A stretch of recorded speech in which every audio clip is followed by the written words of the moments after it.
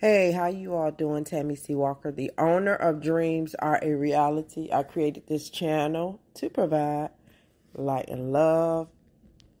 I want to talk about success today. I would suggest that you grind or go hard in the paint in silence. People don't talk about being successful and some of the negative parts that can come with it. For one, hit that like button before I get started. And be so kind as to subscribe to Dreams Are Reality. I create this channel to inspire others. I've dealt with depression and grief. I have had a life that I did not like. And a little bit later in life, after 40, I went back to school, got my master's in social work. And I'm on my way to starting my own practice in the next few weeks, waiting on Illinois. Come on now, come through with my clinical license so I can get the party crack-a-lacking. But yeah, that's why I create this channel. You can't have the love of your life. You can have the house, the car. The house and car, those are easy things. But you really want to have peace. And the best peace you can have is a healthy mental health as well as physical. Health is wealth, as my god sister says. She knows she's right. But yeah, with success, it also comes, I hate to talk about jealousy and stuff like that. I don't even like spending a lot of energy on it. But it does, you all. It really does. And the thing is, like with me, okay, I have to work 2 jobs. My first job is not as demanding. It can be. It's up and down. It depends on the time of the year. But my second job is a constant grind. I'm a therapist part-time.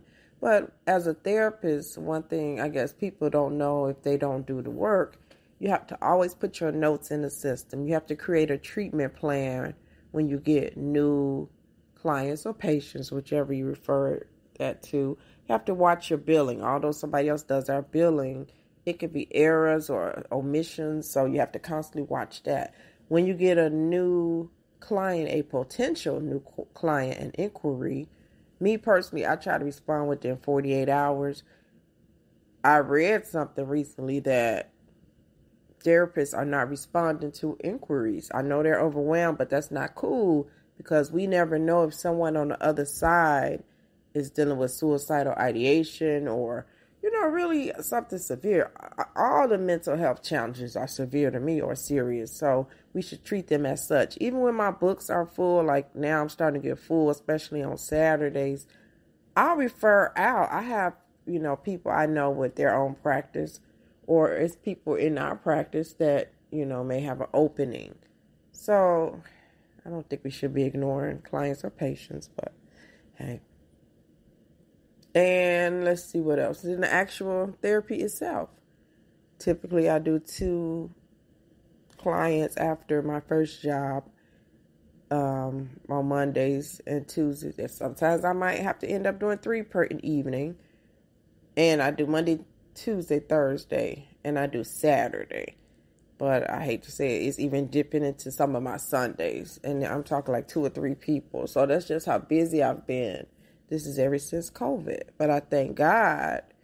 And I used to kind of shy away from the couples, but it seems like all of a sudden I'm getting more and more couples. But you know what, you all, if I can assist a couple in learning to communicate better, learning to love again, to trust each other again, to come closer, I feel like that was worth going and getting that master's degree. So that's why I do I do, have couples counseling, because I feel like it's really helpful for the state of our world. The world needs more love, and we need these couples to stay together. Mostly I deal with married couples, but some are engaged or, long term. So we just want some love.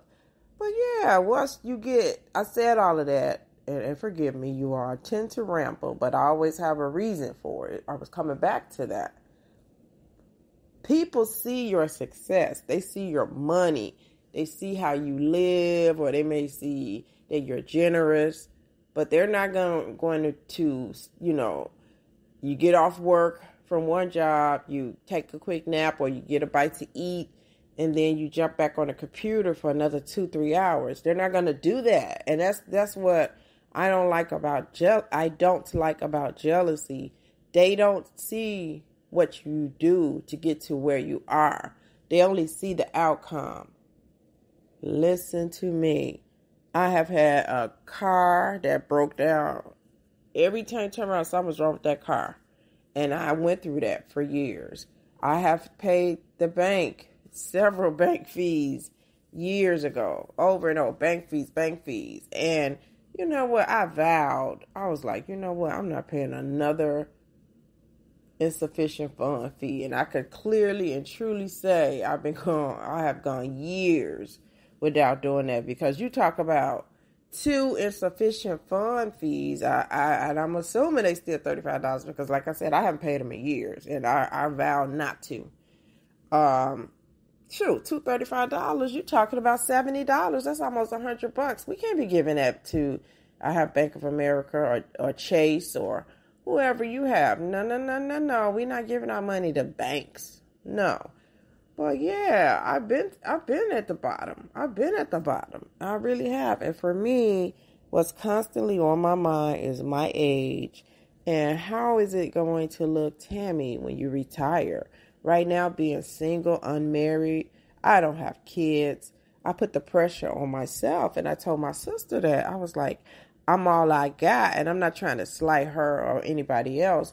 But what I'm saying is, if I become ill, if I get to the point where I can't work, I got a lot on the line. Who's going to pay my rent? And no, I don't like living with people. So I definitely would like to keep my nice space.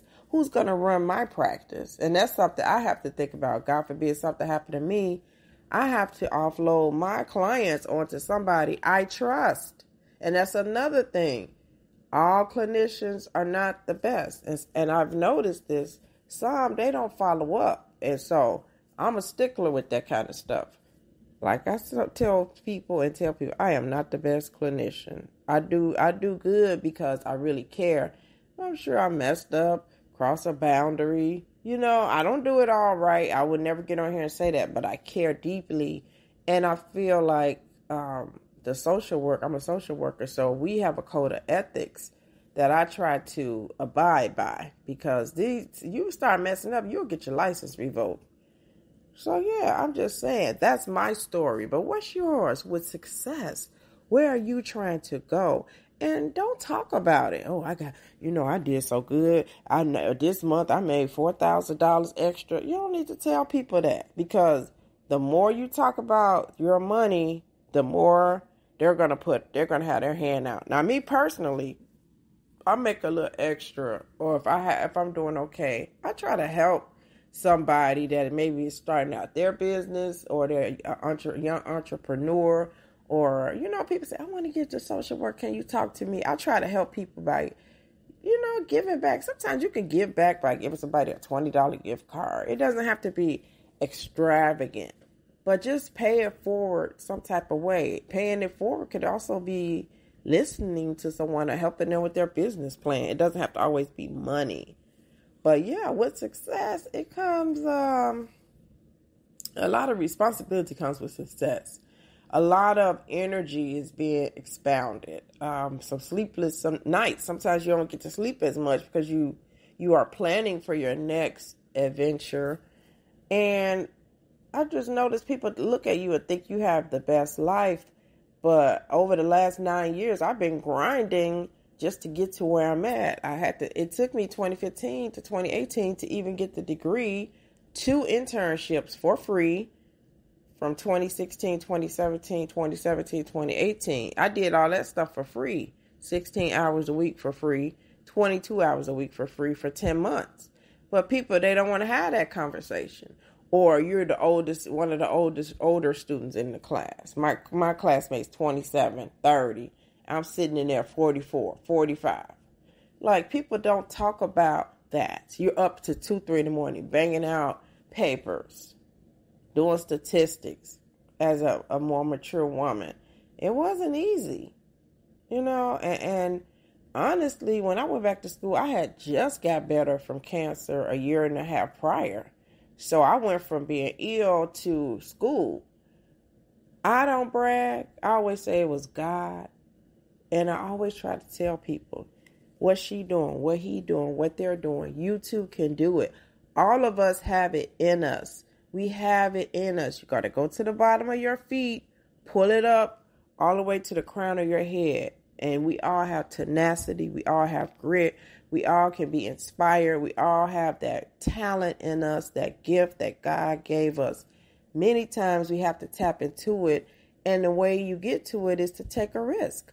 If you think you're going to get through life playing it safe, I'm just going to stay safe. I'm just going to work my job. I'm not going to make no waves. I'm not going to do nothing extra. Then that's what you get. And I don't blame people when they play it safe. That's fine. Because some people, they just want a simple life. They don't want a whole lot of rigmarole. But rigmarole still finds us. Even when you think you're safe, you're not safe. They still lay you off. Even when you think you're safe, sometimes a relative will get sick. Even when you think you're safe, sometimes you fall sick or have an injury. Nobody's safe in this world. That's what people have to understand. You can play it safe, you're never safe because there's always something that's going to happen. So you may as well take a risk and live your life and do something you love. I did this YouTube channel. I started the channel many years ago. I wasn't consistent. You have to learn how to do YouTube unless you really are good with social media or algorithms and all the SEO information, all of that stuff. That's how you get to grow your channel. But this year, I just kept cranking the videos out. I did this channel when I went through a breakup, and I would be so sad someday. I said, make a video. It wouldn't be about my breakup though. I would just do it because I have a lot of information in my head. And I'm like, just help somebody else. Stop feeling sorry for yourself. Make a video. And I kept doing that every year, especially around COVID 2020, 2021. Make another video. Next thing you know, I had like 400 videos. I have over 600 videos. And some was just, but it got better. I got better with the thumbnail. I got better with my tags. I found my niche, and people really love to talk about buying a home, and they love relationship stuff, which I love relationship stuff.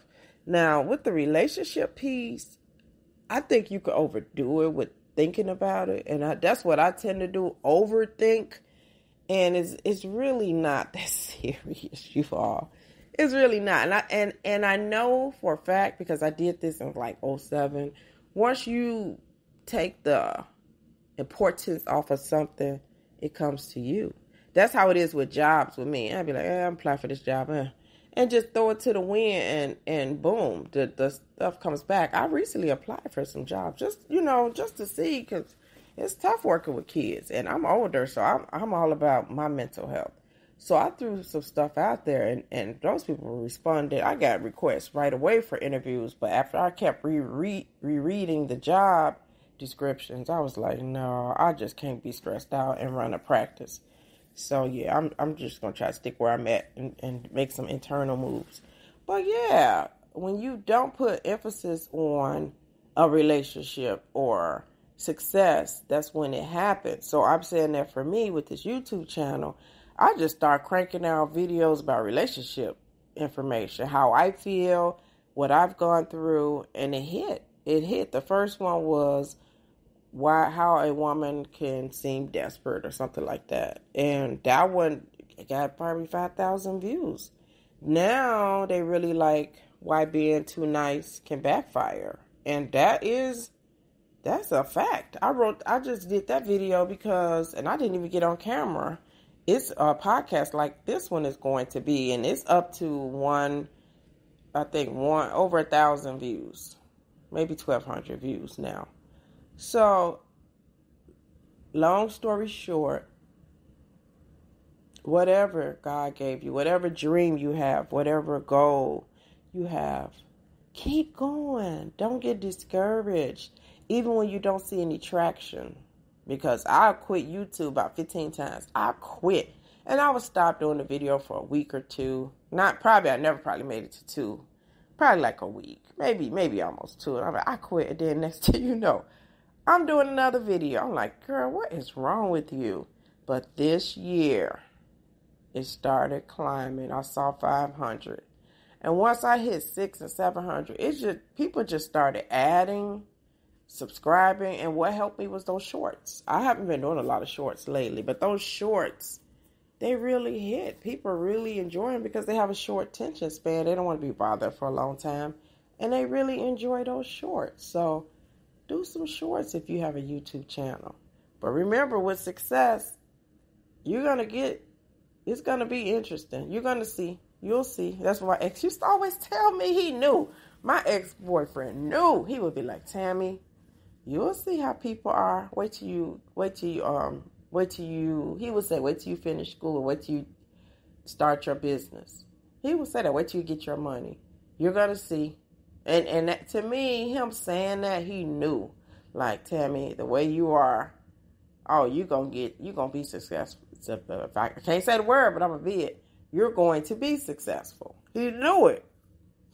But with success, it's going to be some haters. I hate using that because somebody at church is always talking about that. It's like, oh, please quit talking about haters. But it's true. It is true.